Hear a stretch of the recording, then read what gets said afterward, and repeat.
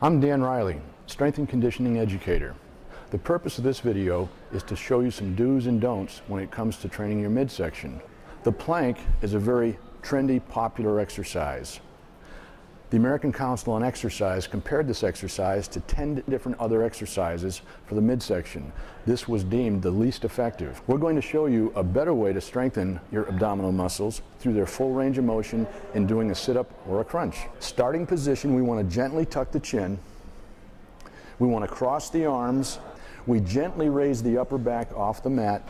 To perform the exercise, allow at least 3 seconds to raise the weight, pause in the contracted position for a count, and then take 3 seconds to lower the weight. We can take a 10-pound plate, place it under the chin, cross the arms over the plate. Now we've added 10 pounds to the torso. We can change the position of the body to make the exercise harder. We've now positioned Howard in a position where we'll make the exercise much harder.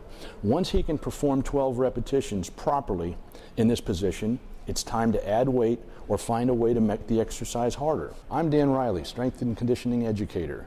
That's our performance tip of the day.